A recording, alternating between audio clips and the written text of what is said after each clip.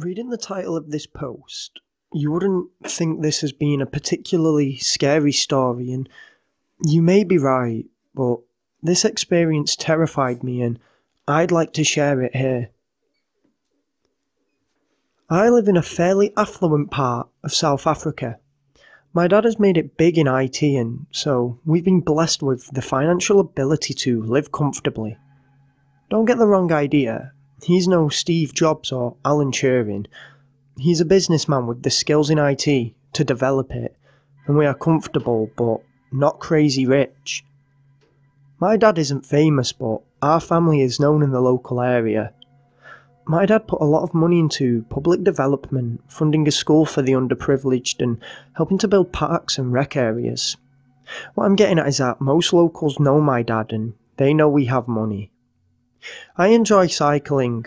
I'd say it's a passion of mine, and I have a pretty valuable and rare bike. For anyone wondering, it's a Breezer Series 2, one of only 25 made.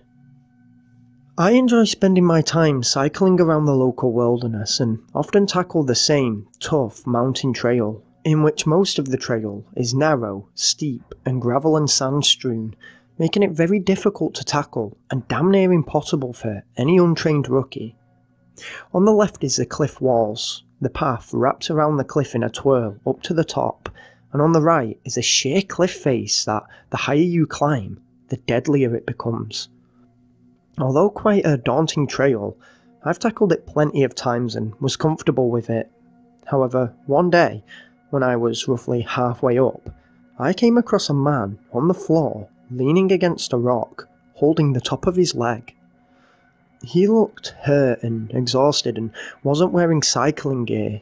He was wearing a khaki jacket and light sandy chinos.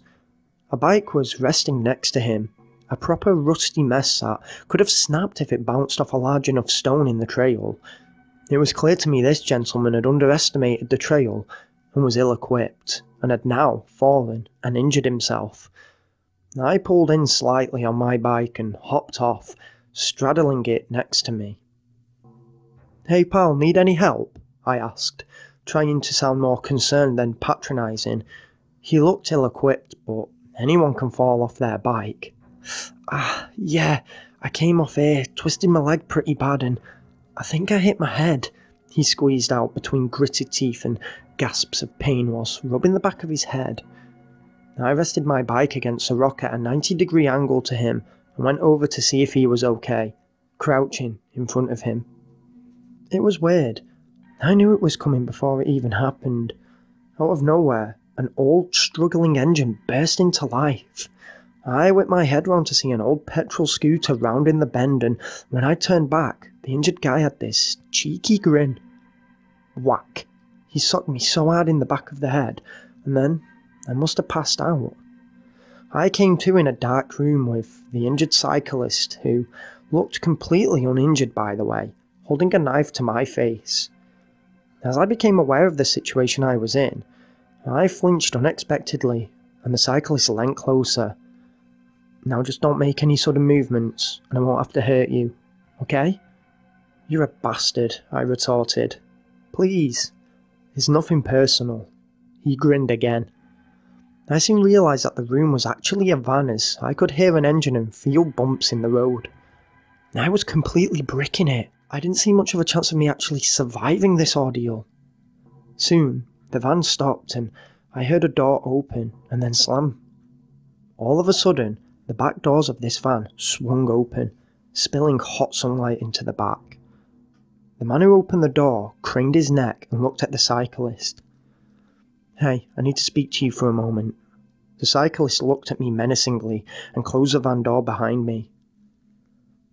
I heard the two men arguing about something. It was how much they were going to ransom me for and where they wanted the drop-off point to be. This continued for a few minutes until the cyclist, in an angry tone, said, "Come here, I want to show you something. Come, look." I heard the two men's voices fade out as they walked further away. No more than a minute could have passed when I heard a door open and close again. It must have been the third assailant. The back doors of the van opened again, and another guy climbed in. He was young, no older than 18, but may have been even younger, and he looked way out of his depth. He then pulled out a knife and came over to me.